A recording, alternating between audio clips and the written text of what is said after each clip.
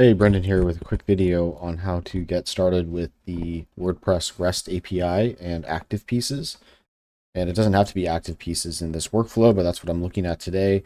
Activepieces is a sort of open source Zapier alternative that lets you connect and create workflows. But essentially what we're going to be doing today is taking endpoints that are open on by default on WordPress websites with the REST API, and we can look at posts, for instance, on any site that has this enabled and isn't blocking it with something like Cloudflare. And so what we're going to do is just kind of go over the basics, and then in a subsequent video, I have a more complex case where I have a spreadsheet where we're going to connect up to some ACF fields and have all this data flow into our site as custom post types, as custom posts. So if that sounds interesting, stick around. Let me know if you have any questions, and if you like this kind of content, let me know. If you don't like it, let me know. And yeah, in any case, I'm going to get started. So what we're going to do, and I'll leave links to all these things, but without getting too lost in the key concepts, because there's plenty of other resources, what we're going to do is be able to push and pull data to and from WordPress websites, right, using the REST API. So there's a lot of good stuff in this article with all these various sub pages here. Highly recommend checking that out to learn a little bit more, but I'm going to try and just get you through it, and I'm learning with you too. So let's keep going. So what are we going to do? We're going to look at the WP Tavern website for a second. I'm going to refresh this. And here is the most recent article. It's about Decode 2024. Then there's reflections on my 2 weeks writing for the Tavern, etc. So keep an eye on those two titles, because what we're going to do is grab this data in a JSON format via the REST API. So what I can do is come to grab the URL, and I'm going to open up Postman just to show you quickly that you can do this elsewhere, but also we're going to get moving on to Activepieces after this. So what we're going to do is a GET request. So just look at the data there, and that's not going to do anything. We need to use the REST API routing. Where did I put it? Right here. So routes and endpoints. There is a route, the route WP, blah, blah, blah, all that stuff. WP-JSON/WP/v2/ and then whatever your directory is. And this could be blank. That'll get you all the endpoints. Or if you put in posts, it'll get you all the posts. So let's go here. And again, if you switch this to, let's say, services, and they have that custom post type, it would be able to grab that as well. So if I come back to Postman and paste in this link, we're going to get that data. And I can see just like that, it has come back with all the data.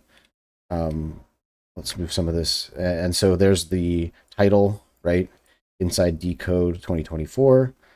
And if I guess just keep scrolling down, there's the next post there. Reflections on my 2 weeks writing for the Tavern. Again, there's the title. There's all the content. And so it's publicly available information to see and push and pull, right? So what can we do with this? And we can come back to our Activepieces. And what I'm going to do is make a new flow. We're just going to make a flow from scratch, and I will select a trigger. Let's just say schedule, and we'll have it run this flow for easy, just because it's easier to, I don't have to pick a time. We're just going to say right now for every minute. You don't need to fetch the data that often. It's not updated that often, but extrapolate this out to larger projects and push and pull. This is how you get the idea of headless systems to use WordPress just as a content management system. In any case, don't get distracted, Brendan. Keep on course here. What we're going to do is we're going to do the same HTTP request that we did at Postman, but now we're going to do it in Activepieces. And so I've selected it there, and our action is going to be to send a request, and the method is going to be to get the data. And we're going to come back to grab the URL here and come back to Activepieces, and I can paste that URL right there. And I don't need to adjust any of the query parameters or anything like that. I can just do test data, and this will go and fetch that and bring that data back into Activepieces here. So there it is. I can close the headers. There's the body. There it is. inside decode. Oops, right? Inside decode, that's the first one, and then this other one should be reflections on my 2 weeks at the tavern. So there it is. It is working. We have the data. Now we can use it further down the flow. And so just for testing, I'm going to say we're going to connect to my WordPress site. We're going to say we're going to create a post. And we're going to, and just really quick, in the next video, we're going to do custom API calls. So it's a little more involved, but this is the easiest way. Now I already have this site connected in here. This is a site that is not being used that I'm just importing stuff into. But when you do hit new connection for the first time, you'll have this come up, and this will take you to the GitHub to download a JSON authenticator. This is what allows you to be able to actually edit the contents of your WordPress site through basic JSON authentication using your username and password. And this is an old reliable plugin. It's been around for, looks like, almost a decade here.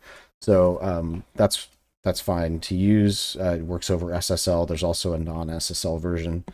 In any case, the connection type, I have mine connected. All right, so I'll select that. And what do we want for the title? Well, look, now I have all these, this little pop-up here. This shows me all the data in the previous steps of the flow. And now I have these available to use. So I can say, okay, we want the most recent post, right? There's the slug inside decode 2024, right? You remember that? So now here's our title. There's our rendered title. And so that will create the title with that title. We've now mapped that data.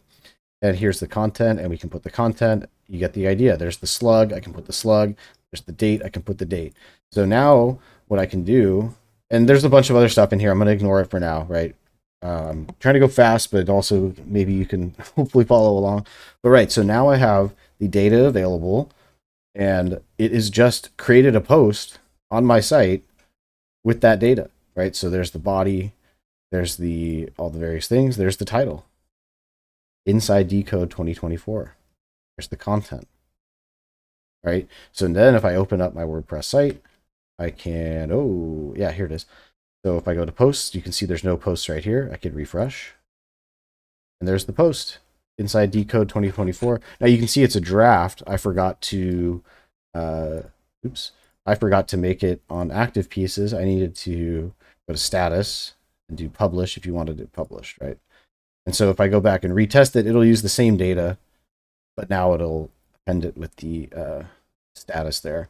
And so it's probably going to be repeated, right? So if I come back and refresh, there it is again. The first one's the draft. That's the most recent. All right, so I'm going to stop it there because I'm going to do the next part in the next video. So if this was interesting for you, let me know.